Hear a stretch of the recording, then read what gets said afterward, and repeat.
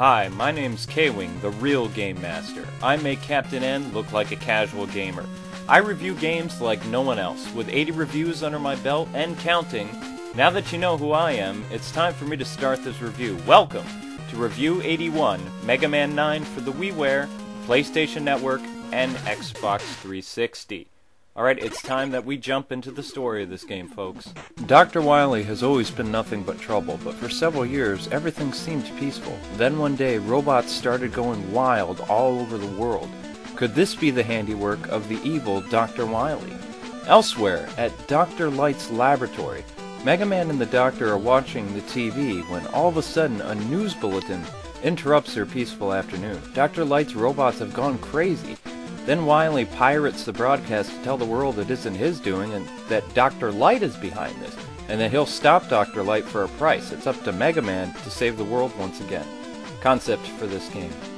The whole point of Mega Man 9 is for Mega Man to clear Dr. Light of all charges and prove that once again, this was Dr. Wily's doing.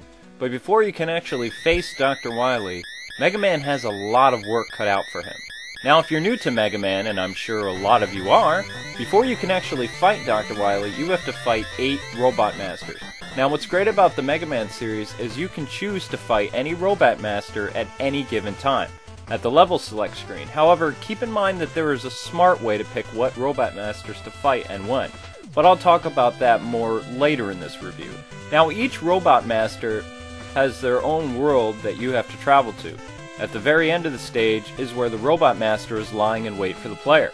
Then after finally defeating the Robot Master, Mega Man copies or steals their powers.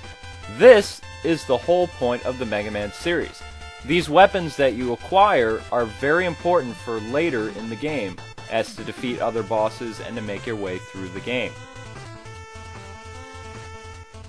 Moving on to the controls for this game. Since this is an old school style game, you only have to worry about 2 buttons. The 1 button will actually fire, and the 2 button will cause Mega Man to jump. To change weapons or bring up the pause menu, hit the plus button. Since this is a classic NES style game, the Wiimote is tailor-made for this game. Talk about a perfect match. Using different weapons is really what makes this game a lot of fun and easier to play too. And that, ladies and gentlemen, is what the Mega Man games, at least the classic ones, have always been about. Alright, time for the design for this game. The old NES Mega Man games boasted some of the best level design of the golden years of gaming. Mega Man 9 is no different. Still, if Mega Man 9 released back in the 90s, it easily would have been the best game on the NES, with level design that would make Return of the Joker jealous. Anyway, the developers really wanted to go back to Mega Man's roots with the 9th game in the series. What's amazing is how big of a strength this tends to be for this game.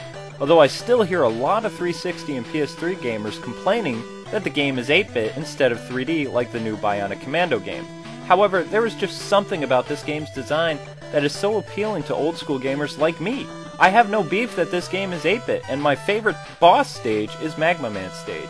Time for the music and sound for this game. Part of the charm of the Nintendo Entertainment System games back in the day was their amazing music. Mega Man 9 is no slacker in that department either, folks. It's almost like you're transported back to the late 1980s, but in a good way. I actually liked all the music in this game, and I am really looking forward to the musical arrangement CD later this year. Until then, I do have Tornado Man's theme on my MP3 player. I absolutely love that song. The Wily stages, they're not too bad either. Alright, moving on to the history for this game. Hard to believe it's been 21 years since the public first met the Blue Bomber on the Nintendo Entertainment System in 1987. Man, those were the days. I mean, if you were a Mega Man fan, that is, like almost every year a new Mega Man game would hit the NES. Okay, so some of them may not be considered the cream of the crop, but they're all pretty great games. Well, with the exception of Mega Man 8, that is. Unless you're playing it on the Sega Saturn, see? 1998 was the last official Mega Man game in the canon. 10 years later, Mega Man 9 did come out, but this is not to be confused with Mega Man and Bass, which is a continuation of Mega Man 8, but it's not Mega Man 9. Anyway, Mega Man 9 almost feels like a continuation of Mega Man 2. I mean, look at the comparison here. You see Metal Man here, and then boom, here comes Tornado Man, but the background is pretty much the same thing.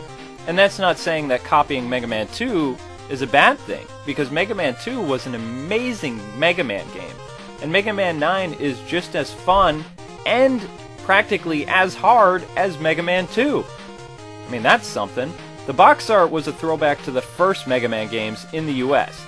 Here you can see what the game would have looked like if it actually came out in 1987. That was made by Capcom, by the way.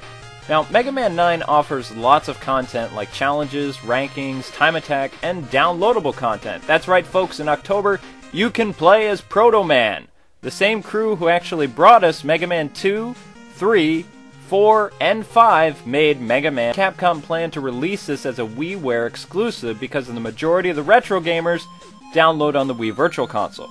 But in July they said Sony and 360 would be getting it too. New to the original series is a Robot Master female, Splash Woman. She's a mermaid and has the coolest weapon in the game, the Trident. Now Mega Man 9 feels like the Mega Man games of old in every single detail, from the gameplay, graphics, music, and the difficulty. Still, if you really want to play this game the way Capcom made it, then you will have to download it for your Nintendo Wii for 1,000 Wii points. Then sit back and relax and let the nostalgia wave take over. Long live 8-bit games! Time for the tips and strategies for this game.